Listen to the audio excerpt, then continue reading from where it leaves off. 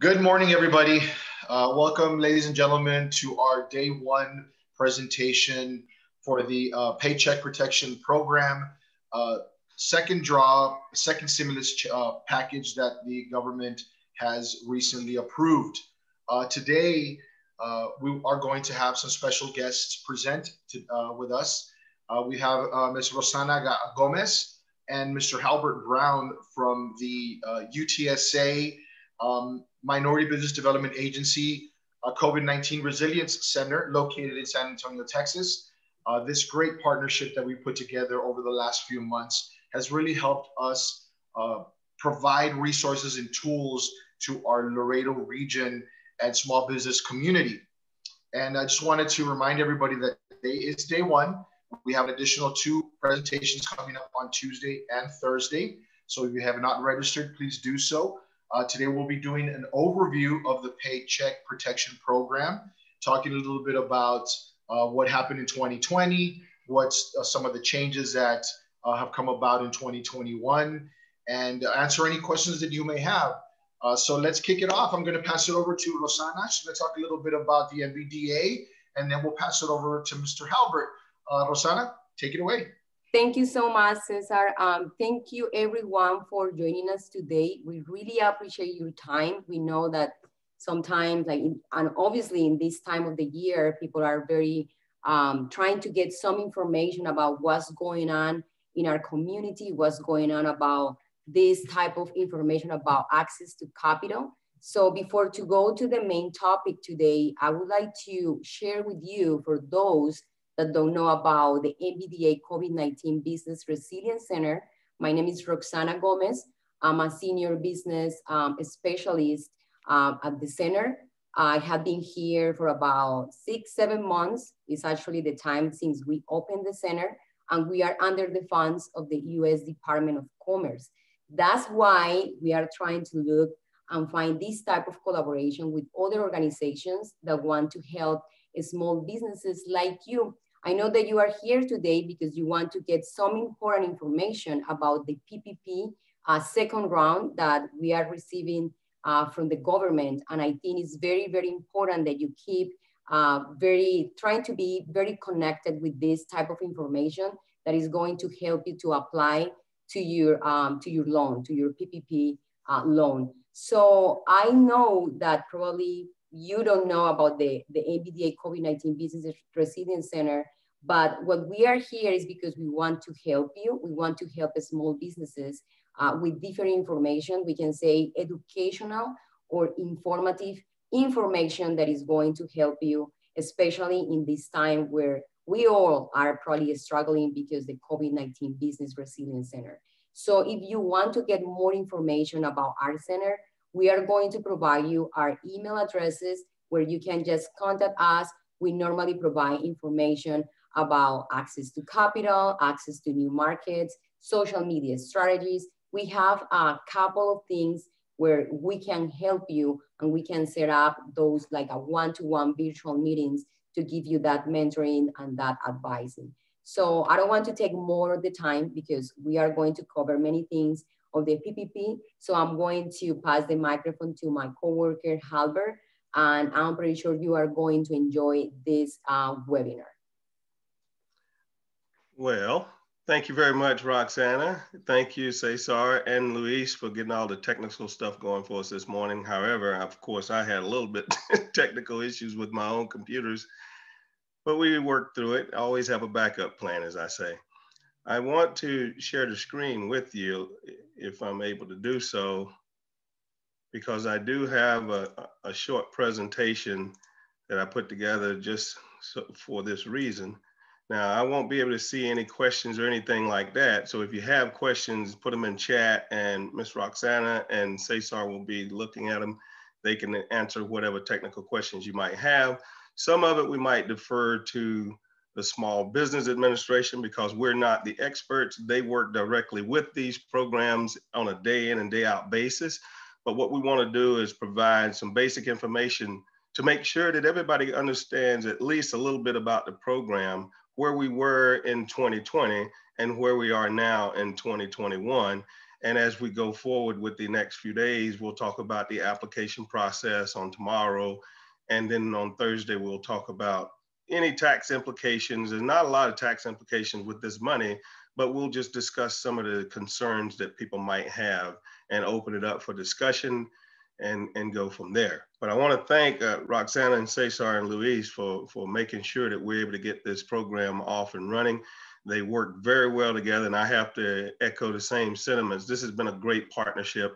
We've been able to put together several programs together right now. So I appreciate that, appreciate the willingness to work with someone that's not necessarily in that area, but by this method, we are in that area. So we can help you any one-on-one that we may have to do.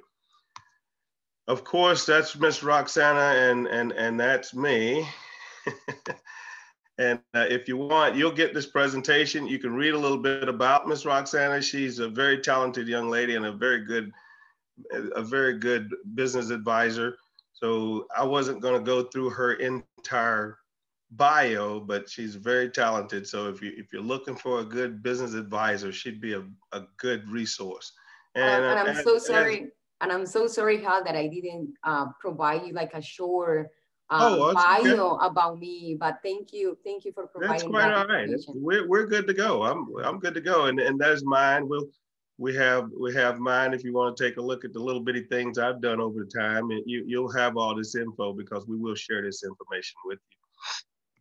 Today we'll talk about PPP, but as customary, we have to have this disclaimer. You know, this is only advice, but this is not advice, legal advice or anything like that. I'm not a CPA. I'm a business degree person and a college professor. So I can look at things and give the basic information on it. But the US Treasury has regulations looking at Circular 230 that come into play. And when it comes to PPP, we're not trying to give you technical guidance on that. Please seek the Small Business Administration and the bankers that are out there providing these products and the funding for the PPP program. So I'll just jump right in. When we're looking at the PPP program today, what we want to do is just talk about the Paycheck Protection Program. That's what it is, the Paycheck Protection Program. It's a flexibility act. We'll talk a little bit about forgiveness. Over time, we'll cover these applications here, and that's mostly tomorrow. We'll deep dive into those applications a little bit. We're not going to go line by every line on it, but we'll discuss some of the nuances between the three documents that come into play. The purpose of the program, we do want to talk about that. Basically in March, back January, February timeframe, when COVID-19 hit us in the United States, finally they made the decision at the national level to try to go home, stay home, and let's try to see if we can beat the coronavirus that way. When you do that, we have all these businesses in the United States, all these small businesses that operate to keep us supplied with food and whatever other supplies we might need in our households and even in our businesses. Well, if everybody goes home, that's going to hurt the business. So the federal government decided through the Department of Treasury and the Small Business Administration to put some money into the system to at least keep some of these people working, because unemployment exploded when that happened, because people started laying people off. And I mean, it was a nightmare. I'm sure most of you probably experienced it, and none of us probably want to relive it as it is or as it was then. But they put March 27th, they decided that we'll put some money into the communities for small businesses. And as just about anything else, when you try to rush something out there, we might not do it exactly as advertised, or we might not do it as good as we wanted to do it. So there's been quite a few iterations of the PPP program since then. One in particular was June 5th. They came out with another law, the PPP Flexibility Act. Senate decided to bring that on, which added some more money, because in the first series, it seemed that some of the bigger corporations were getting some really big loans, and it was extracting the money out of the system very quickly. and they put a little extra funding out there and tried to get it into the smaller community banks and the CDFIs and the minority banks and things like that, to try to get it into the hands of minority business owners to get some of that money out there. And over time, some of it did get out there to the tune of about $133 billion or something, 133 million or something like that got into small business hands. So the program worked as advertised. It just had to have some tweaks here and there. The first program closed for applications on August the 8th. And the Small Business Administration at that time was no longer accepting applications. What they were trying to do is get the remaining money that they had on the books in the Treasury Department, trying to get that money into the hands of small businesses. And of course, the small businesses at that time had a chance to do 8 or 24 weeks, 8 weeks beforehand, before the June 5th, and then 24 weeks afterwards. But then there was some opportunities for the business owners and the banks to talk, and they could change their programs or at least extend it out, because initially it was good for 2 years and you got to pay the money back, but you could just put it off for 10 months. Then when June 5th came, you could have extend it out to 5 years. And with talking to the banks and SBA and all that, you could extend it out to 5 years if you got it beforehand, but it takes a lot of documentation and communication with the SBA and your banks. So the timeline that we're looking at when it comes to PPP funding, as you can see, March 27th was an important day because that's when it was passed into law. The 31st, they sent out some general guidance. And then at that time, they were working on the actual rule that was going to take place, and it's called the interim final rules. You can find the IFR on the SBA website at sba.gov. A lot of this info that I'm telling you now, if you go to sba.gov, you can dive deep into the program. And I can tell you, I've read that interim final rule. It is not exciting. It's in fact, I was trying to stay awake as I was reading it. They put the legal jargon in there, and then a lot of it is repeated. A lot of the information is repeated, but they did finally come out with an interim final rule. And you'll hear, if you go to some of the SBA type presentations, you'll hear them talking about the IFR quite a bit, because each time they do an iteration of this, they have to do an iteration of the IFR as well. Then, of course, on June 5th or June 4th, like I said, the Senate passed its bill, and June 5th, it got out to us and everything. And then June 25th, the SBA clarified some more of the IFR. I told you it just keeps changing. And then July 4th, PPP extension was signed into law, and that took it all the way out to August. And they stopped everything then, but they extended the deadline to December 31st, 2020.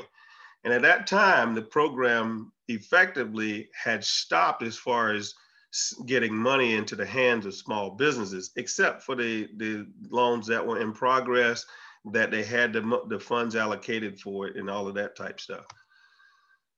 When it comes to the spending rules, though, now we have to look at, for a small business, what do you have to do once you get that money in your hand? Well, number one, you can't just start, when here's some of the myths.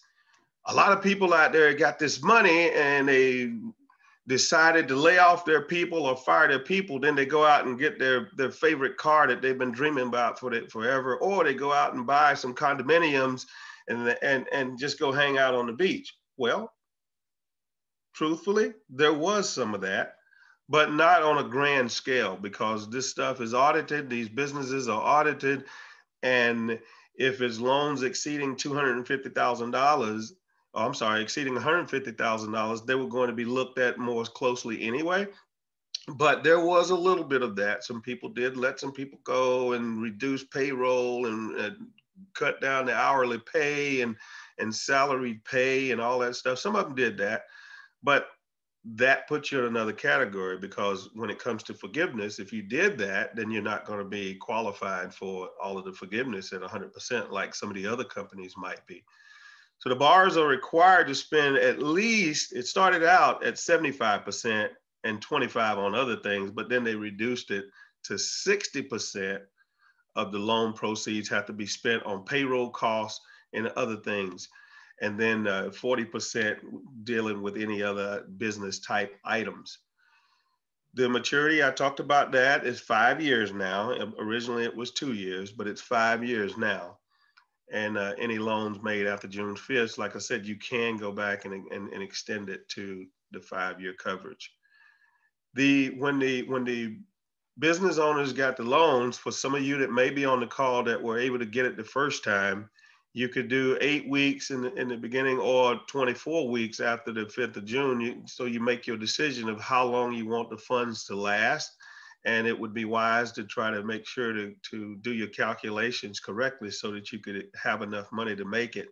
And of course, everyone didn't do that. And this is why in our area, I've seen quite a few businesses when I do get out and ride around, or if I'm going to the other side of town to play me around the golf or something like that, I may see some businesses that we used to frequent that are no longer in business because they just couldn't sustain after that August deadline of getting the money. And then when they did, if they did get some money in the beginning, they didn't get enough to carry them all the way through to the end of December. And of course, our great Congress, as they are, in May, the House started putting forth some other funding packages to try to get money into the hands of the business owners because they foresaw that we were not going to have enough money to go to the end. And they started playing politics because it was an election year, of course, and certain constituencies didn't want small businesses to have any more money because they start thinking about the debt and all of this stuff. They all of a sudden got a conscience. Oh no, we got to worry about the debt now. That held up the money for a long time. So after the election, okay, now whoever's in is in, whoever's out is out. Okay, we can go ahead and put some money back into the hands of the people now. And that's what they're doing. Of course, they still wrestled about how big the package was going to be. And the new administration was saying all the time that the package is not big enough what you're trying to negotiate. So we'll just do a down payment now. And this is what this one is supposed to be, a down payment now and a new round of PPP spending. And of course, we start the politics again. So Congress is now working on another bill, $1.9 trillion to try to get even more money into the hands of small businesses and other COVID relief type efforts as we go forward. And some of it has to do with trying to get the shots and get everybody their shots as well, trying to beef up that as well. So quite a bit going on, and hopefully we can get them to work together. Now, when you're seeking forgiveness, there's some things that you have to be concerned about. And these are the places that you can put your money to make sure you get maximum forgiveness. Okay, for sure, payroll costs. You can also look at, of course, all your Social Security, Medicare, federal unemployment. It doesn't include that stuff, not the company's portion. It includes the employee's portion, but not the company's portion. Okay. But health benefits, dental, vision, all these type things, interest on mortgage obligations, if you're buying a building or something like that, if your rent is covered in there, utilities, and then they got gas, water, and electric. But you have to be careful. If you're a transportation company, seek the law, look up the law to see how it applies to you, because not all transportation is covered, but it does cover some transportation costs. But you have to go deeper into the system to see if you'll qualify for it if you're some type of transportation company. So these are the basic forgiveness rules. And if you put at least 40% of the money toward these type things, and then the other 60% goes toward your payroll and any payroll expenses that you might have, then you can get full forgiveness.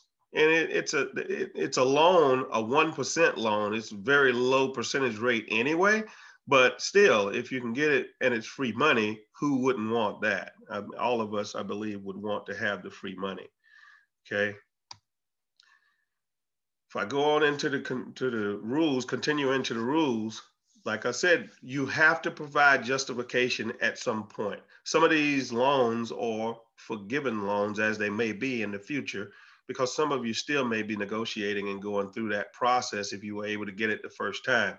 whether it's 8 or 24 weeks, you must show documentation. What do I mean by documentation? Well, you definitely want to have rosters of your payroll before COVID-19, before all the money started flowing for COVID-19, and you want to show all of your documentation of your payroll and your employees afterwards.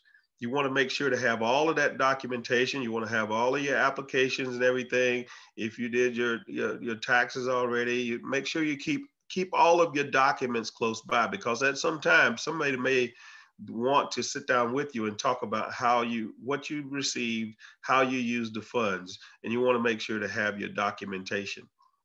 Okay. SBA and that whole program, they have a way of auditing some of it, but they can't get to everything. So the process runs like this. You go to your Mr. Lender and you say, hey, I want to go, since I'm banking with you, I want to get a PPP. You sit down and do the application up and everything. Then the bankers are going to take that information. They're going to get it to the SBA. The SBA is going to take a look at it, because it is a 7A program run by the SBA. A lot of the 7A loans they're looking at it under this program right now. So they go back there and they kind of take a look at it. Typically, the way they were doing business, if it was $150,000 or less, then they went ahead and let the people have it, and not a real deep dive when it come to auditing. But if it was those bigger loans, you're going for $400,000, $500,000, $1 million, because you want to keep a business going, you're pretty big, even though you're a small business, then you might have to worry about a serious audit looking at deep dive at the SBA level, and it might take a little longer to get the funds, but you still could get it. Either way, make sure you keep all of your documentation, because you will probably see this info. You need that information again. And I will say, have to be patient, even with this round that we're going into now. There's a lot of people flooding applications into the system, and there's a lot of extra work that the SBA has to do, that the bankers have to do. So be a little patient, but do keep in contact with your banker. And also the legislation. You always have to let the legislation catch up. And so be watching SBA.gov, be watching PPP.gov, whatever you can find to try to track the legislation. Do a deep dive and try to find out what's going on with that legislation, because it's always changing. And right now they went slow enough this time that nobody's panicking from what I've observed. I was on a SBA call last week with a bunch of lenders as well, and the lenders were not panicking this time around. They were calm. They were pretty much had more focus when it comes to how they were going to get the money into the hands of the business owners. So that was good to see when I was on that call. That is kind of an overview of what we did in 2020 and what's necessary in order to make sure that we get the funding. And right now, still, there are probably some of you, if you're on the call and you were able to receive the first draw back in 2020, you may still be negotiating some of the fact of how you're going to get the application for forgiveness and all that. They probably hadn't finished all that with you yet, because you can defer it for 10 months. And then, but if you're going through that, that's fine. This still opens up a new round for us. So where are we today? We're looking at the first draw, we're looking at the second draw, and just basics on PPP loan forgiveness. That's what we're going to dive into right now. But I will pause right now, and I'll just see if Ms. Roxana has any questions that you guys have put forth already. If not, I'll continue on. No questions. Very good. Okay. No, we don't have any. Okay, we will continue on. Very good. I just wanted to make sure. So did you receive the PPP funding in 2020? Did you take the EIDL advance up to $10,000 in some cases? These are questions that whenever I'm on these other calls, these are questions that SBA wants to know whenever your application goes in. They want to know first, did you get the first round of funding? Did you take the EIDL? Because the way 2020 was, if you took that EIDL advance, whenever you get the new round, whenever you would get the PPP loan or application in, If you got $10,000 and you were trying to get $100,000 for PPP, then you really got 90,000 because they're going to take that 10,000 away.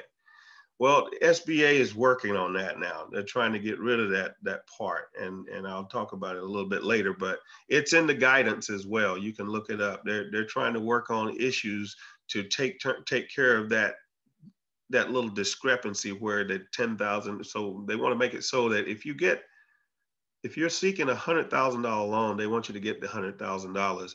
So they're doing internally to try to get rid of that $10,000 discredit that was a advance in the beginning. And the SBA says with all the businesses, this is what they said on the call the other day, with all the businesses that apply, up to 80% of the payroll in the small business world was helped by the PPP and EIDL. So it was very effective for doing what they wanted to do. They didn't just throw the money out there and it didn't get used for what it needed to be used for in the small business community. So I was glad to hear that. I was glad to read that in the documentation as well. They're putting it in writing that it must be true. And please excuse me, I do have a serious allergy day going on. I'm hoping this northerly wind will go away from us, but it's beating me up right now. So let's take a look at the first draw rules. And this come about because, like I said, they closed the other program off. It ended December 31st, 2020.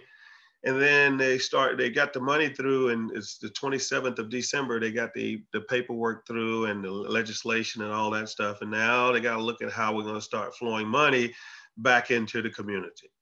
Okay. So they said, okay, first draws. If this is your first draw, you didn't do anything back in 2020, but you see the need to do it now. You say, okay, I still want to keep doing business. I want to keep my staff going, so I'm going to try it.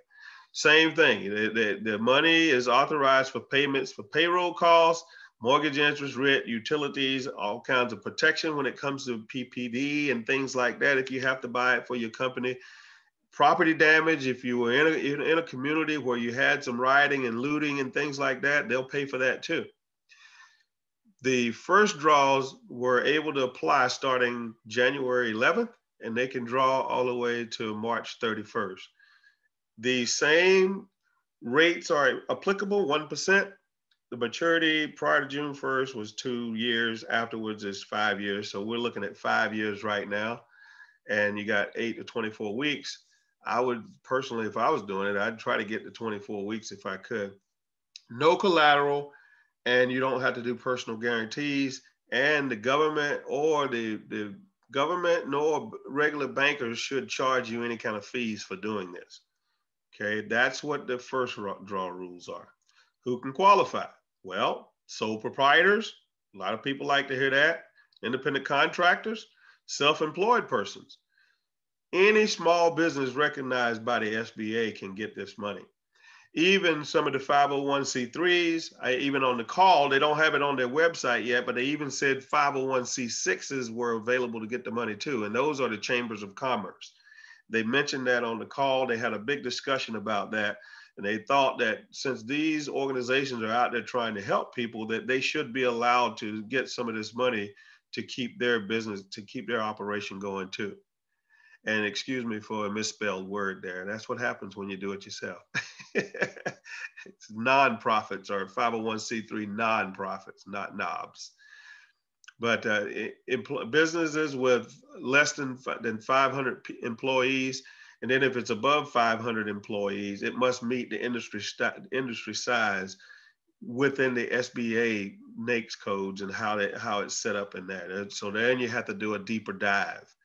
And then they added, this is something new, they made sure to add NAICS codes beginning with 72, because now you're looking at accommodations and food service type people. They wanted to make sure to put a lot of the money this time toward restaurants and businesses that deal with accommodations and things like that, because these businesses, it seemed, were left out a little bit in the last time around. Or maybe they saw by looking at the audits that they didn't get enough money into it, but they want to make sure that they identify funds for the code for 7,200 if you're dealing with accommodation and food service. So if that's you, do a deep dive and try to take a look into that and see what would apply to you, and seek further guidance from either the SBA or MileOne if you can have them to do the research for you, or Roxana will be happy to do research as well. So just use your resources. Okay, that's first draw. And then when we look at second draw basically is going to be about the same but except they gave a few days for the first draw applicants to get their applications in. And then on the 13th of January, they opened it up for the second draw people that had already received funding the first time around. So same thing, you have to use it for the same thing you used the first draw for. You're still looking at that 60%, you're still looking at the 40%, and your same loan terms, 1%. But they did go and set aside $25 billion for second draw organizations that have up to 10 employees. They wanted to make sure there was some money there for the true small businesses. And so they have a 25 billion set for that. And that's quite a few businesses in that category. So 25 billion may not be enough, but at least there's something identified to go right to that source, to those really small businesses. And hopefully that will hit a lot of our minority-owned businesses as well. Of course, the maximum loan amount is $2 million. And when you're trying to do your calculations, make sure you try to calculate it out at the 2.5% times your monthly average when you're looking at a month to month from 2019 to 2020. You can pick your choice if you want 19 or if you want 20, whichever one you want. But you can't look at one, or you can't look at both. You got to take one or the other, the way the bankers, the way SBA was explaining it last week when I was on that call. If you're in those NAICS codes that I was talking about, the 7,200, you can look at 3.5 times your monthly average when you're looking at 2019 or 2020. So that you can get a little more if you're in that industry. Okay, once again, no correct collateral, no personal guarantees, and no fees from the lending source. Okay, that's on that. Now, when we take a look at the lending forgiveness rules, they're pretty set in stone, and they both apply the same for the first draw and the second draw. When you get this money, you cannot go out and reduce your payroll or let your people go. You can't start laying people off so that you can go get that Maserati you've been looking at for the last 10 years. Can't do that. You have to keep your people employed, and the money has to go toward payroll expenses or other expenses as authorized in the guidance. Okay, 60% has to be spent on payroll, and it's the same thing with the second draw. Okay, when I talked about that loan forgiveness, and I'm coming to an end here very quickly because we wanted to do just an overview for today, and then we'll get deeper into some of the documents tomorrow a little bit. But when you're looking at EIDL, the reductions, I told you they've removed it from the PPP 2021. SBA is working to correct that advance issue when you got that EIDL advance.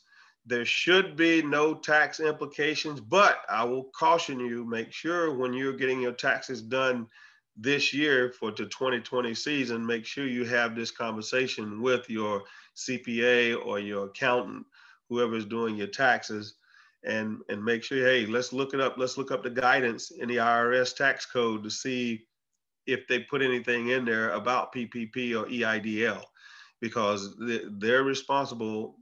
You and the CPAs are responsible for making sure that your documents are accurate when you submit them to the IRS. And once again, 60% used on payroll issues, 40% on other business expenses. What do we need to do now? Well, number one, you need to talk to your banker or your lender or some other lending source. You can go on sba.gov/PPP and take a look at the list. Now, some of the lists might be changing a little bit because as of last week, they still had not updated the list with all of the participating people right now. They're trying to get more people to participate so more of the money gets into the smaller communities. They actually said that on the call I was on a call with our SBA office here in San Antonio, but I was on a call with the SBA district office in Washington, D.C. as well. And all of them are saying they're trying to get the money into the hands of the smaller banks, and that the list may not be 100% complete right now. So if you have a lender in mind, reach out to them and ask them if they're participating. If they're participating, sit down with them and try to get you an application in. As we said before, now you have until March 31st, 2021, but don't wait till the last minute. And I always say, we do as an organization, we always say, seek assistance from all your community resources. You don't have to choose one over the other. Use all of us, because all of us may have a little different level of experience with dealing with some of these issues that you might have as a business owner. So seek your SBA district office or your local SBA office, your small business development centers. MileOne is there for you. They're working hard trying to make sure that they're doing what you need them to do in the community. And our MBDA office, we'll talk to anybody. Trust me, we'll talk to anybody. So if you have some things you want us to work on, put us to work. And then there's the SCORE organization, who is there to help people start businesses, but SCORE is also there to help people expand their businesses. So they do have some accountants usually in those offices, and they can talk to you about some of this stuff. So for today, that's pretty much what I had to talk about. And if any questions that I may be able to ask, or any answer, or any questions that Cesar might be able to answer, or Miss Roxana, I'll open up the floor right now and we can do that. But I want to say thank you very much again, Luis and Cesar and Roxana, for putting this on and getting me in front of this group. I've really enjoyed doing it. I was a little nervous, and I do presentations all the time, but I actually enjoyed doing it, and I look forward to tomorrow. I can't believe that you say that, Hal. You are doing this all the time. You are a professor. I can't believe that you are saying that, but anyways. Okay, we have a couple of questions. Hal, we have a question in Spanish. I'm going to read the question in Spanish, and then I'm going to asking you the question in English. Okay. It says, si no tengo empleados porque soy la dueña, la que hace producción, entrega, etcétera, ¿cómo justifico para aplicar al PPP? Entonces, the question is, if I don't have any employees, I guess she's a sole proprietor, and because she's the owner, she's who does the production, she's who probably does the deliveries. So she's asking how she's going to support in the documentation and to the application for this PPP loan. Well, that's always a good question, and I see that question quite a bit. The one thing they say, you need to have, as a sole proprietor, you're supposed to have your business and at least one employee, is what they're saying when you're a sole proprietor. You're supposed to be, go ahead. So, Jackie, él está diciendo que que él ha visto esta pregunta muy frecuentemente, es lo que más preguntan, y está diciendo que por lo menos, siendo como sole proprietor o siendo solamente tú la dueña del negocio, por lo menos deberías tener un empleado. Keep going. Yeah, they have at least one employee, and then what you do, you gotta just, no matter what if you're doing it on an Excel spreadsheet, or if you're doing it with what do you call a bookkeeper, get a formal document where you're tracking payroll. Always have a formal document where you're tracking payroll. Jackie, también está diciendo que por lo menos deberías tener en una hoja de Excel todos los gastos que estés teniendo. Yo he leído también un poco acerca de cuando eres sole proprietor, porque yo también soy un business owner y también tengo mi propia empresa y también soy una persona, estoy bajo esa categoría como sole proprietor.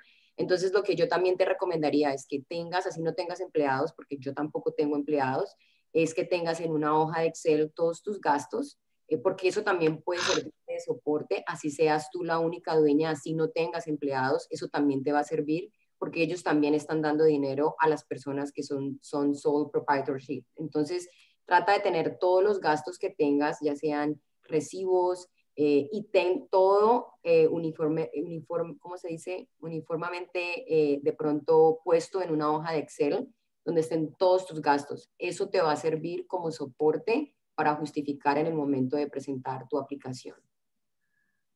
I saw a question. You probably already saw it, the 25% reduction. You see that? There are two more questions. One is from Arnoldo. Okay. And it say, when does that 8-week or 24-week period begin? When the funds are expended is usually what they were saying. Your clock starts usually when you get the approval for that money. Basically, when they expend that money to you, that's what they've been telling people, that whenever your clock starts, whenever you get the money, and you just track out 28 or 24 weeks, whichever you're doing. Okay. There is another question, and it say, is there a requirement to have a 25% reduction in recipes when comparing 2019 to 2020 to qualify for the second draw? That is a very good question, and that was one of the things I did want to talk about. So that's one of the components to the second draw. You must show that you had a 25% drop, either a quarter in 2019 or a month in 2020 or a month in 2019 or a quarter in 2020, whichever way you want to do it. But it has to be the same. You can't say, well, I want to look at 1 month in 2019 in June, and so 2020, I'm gonna compare July. You can't do that. You got to look at June 2019 and June 2020.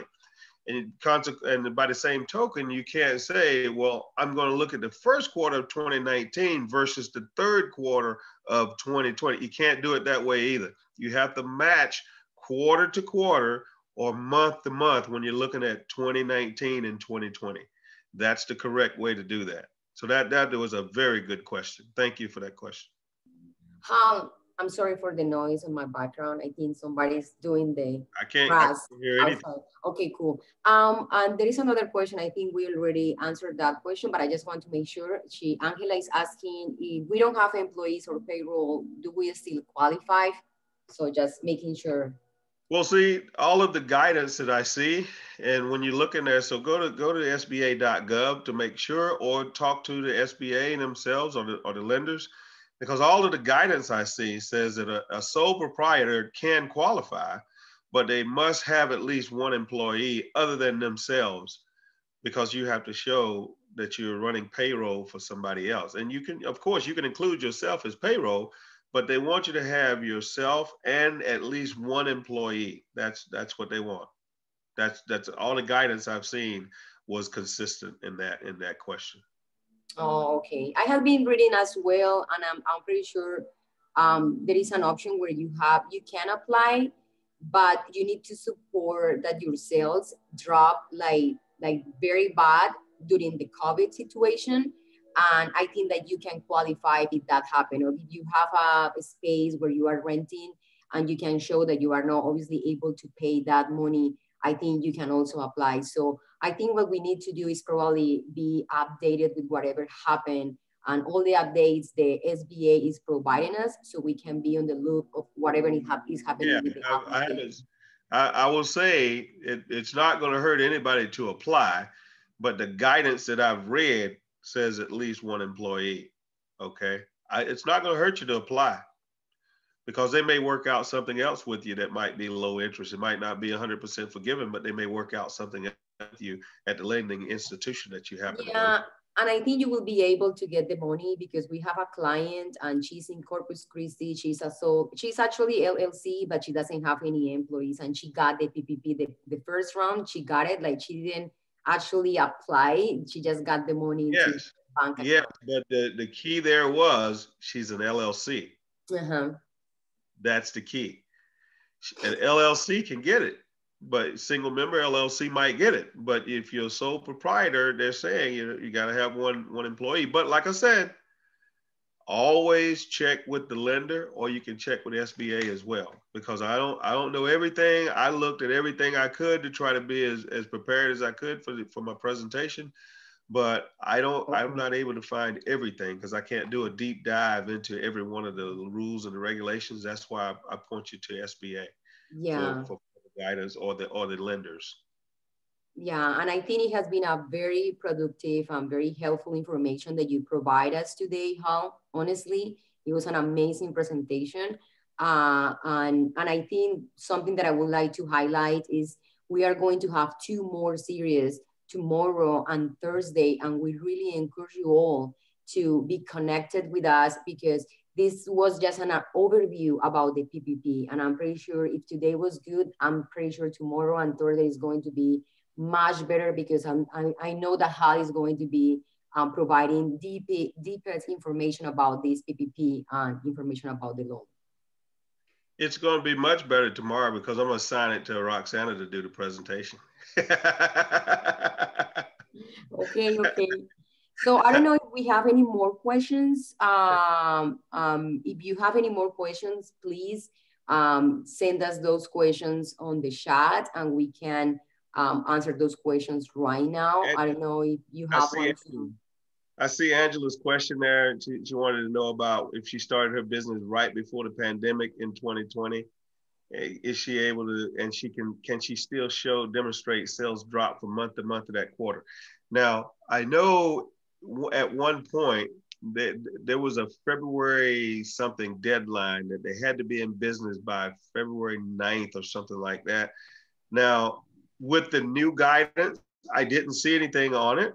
But if you've been in business since, say, February 15th of 2020, and you can show where you started ascending as far as your receipts, and then all of a sudden you showed a drop at the tail end of 2020, I would sit down and have that conversation with the bank, or I would also have that conversation with my local SBA office or the district office, whichever it might be.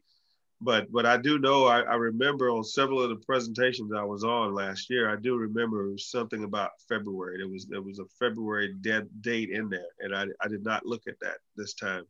But take a look at that and have the conversation. It's not going to hurt you to have the conversation with them. Okay. Yeah, and I just want to remind everybody as well, if you're needing some guidance, if you're needing some answers to some questions, please reach out to us here at MileOne. We'll do our very best to do some research for you and get you some answers. And if we can't find the answer for you, then we'll reach out to our partners and do our very best to connect you with somebody that can help you. That's awesome. Exactly right. And also just keep in mind the people that are here in this webinar, because I know that many people will be asking like where I have to go to start this application. So just make sure, I just want to highlight something that Hal said in the entire presentation. Go to your direct bank and trying to start over there. The bank that you have been making that relationship with your business, I think is the best probably step to start the process, because you already had been doing this relationship and they know you already. So that's my suggestion. Go to that's a very good suggestion. And start the process. I would also add to what you said though, Ms. Roxana, go to sba.gov/PPP and educate yourself a little bit on it, a little bit further before you go, and do a deep dive. We have some frequently asked questions.